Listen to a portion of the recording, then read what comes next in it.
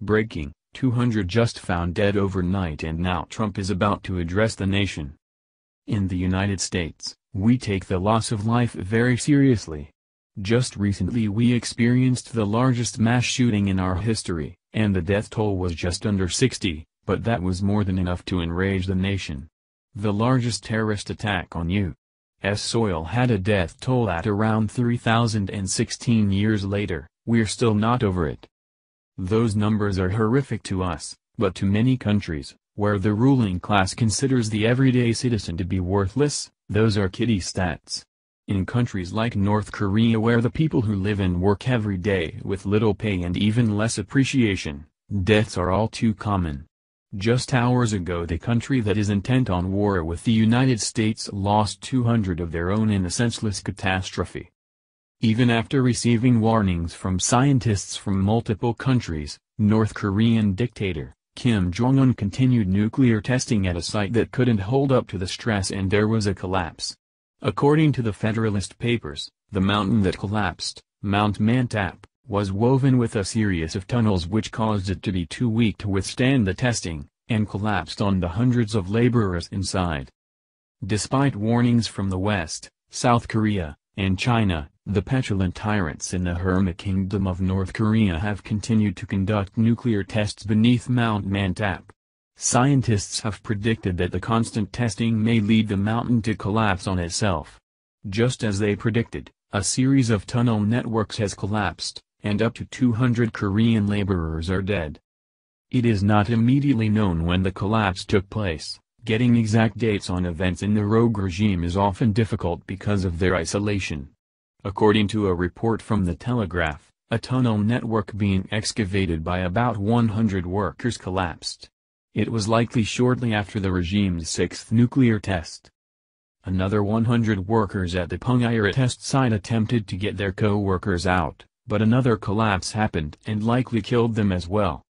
This completely preventable disaster is just another example of why many on the international scene consider Kim Jong-un to be essentially holding the 25 million North Koreans hostage in their own country. The people of North Korea have no say in government or almost anything that affects their lives on a daily basis. In fact, most accounts from those who have escaped the hellish regime's grasp tell of a country that they would rather die than return to. Evidence of an absolute disregard for the citizens that populate the country is manifested in many ways, not the least of which a dictator who is willing to sacrifice as many of them as he needs to get the glory of winning a conflict with one of the superpowers that he desperately wants. President Trump's impending trip to the region is very well timed, considering that the nations surrounding North Korea are finally becoming convinced that the dictator is now entirely out of control. President Trump will hopefully find a solution that both South Korea and China can agree with in order to get a handle on the very volatile situation in the region. Here are more details from our source about the tragedy in North Korea. An exact date for the disaster has not been provided, but it comes shortly after North Korea conducted its sixth, and most powerful, underground nuclear test at the site. Satellite imagery of the site shows damage to the land after the collapses happened. Such should not be surprising, as we have known for some time that the country's constant nuclear testing could only go on for so long without causing substantial damage to the existing tunnel networks.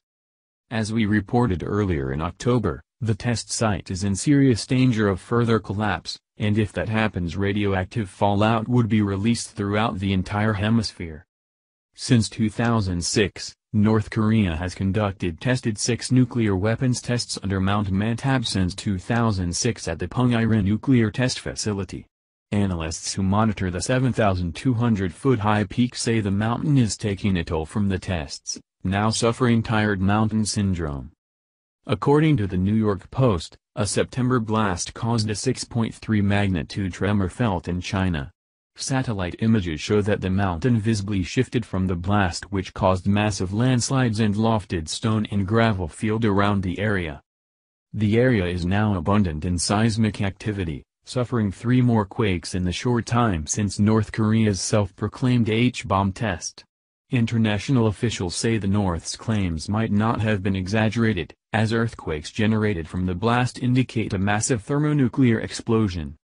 The prognosis of radioactive fallout raining down on North Korea, South Korea, and China, plus many other places in the Far East, is not something to think of as impossible.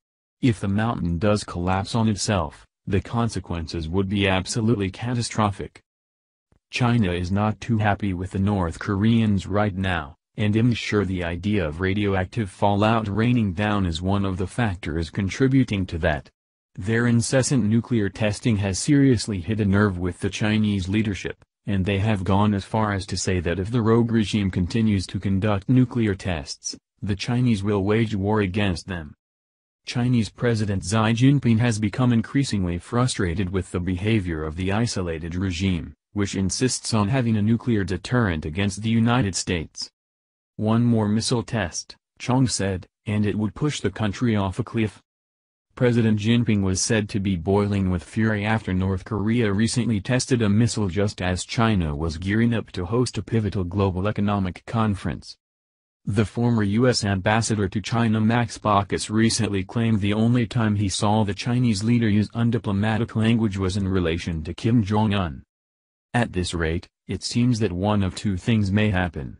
Either the regime will conduct more tests and their test site will collapse, spewing radioactive fallout throughout the region, or China may be the one to militarily intervene with their neighbors whom, until now, they have been supporting. Thank you for watching this video. What do you think about this? Share this on Facebook and Twitter along with your comments.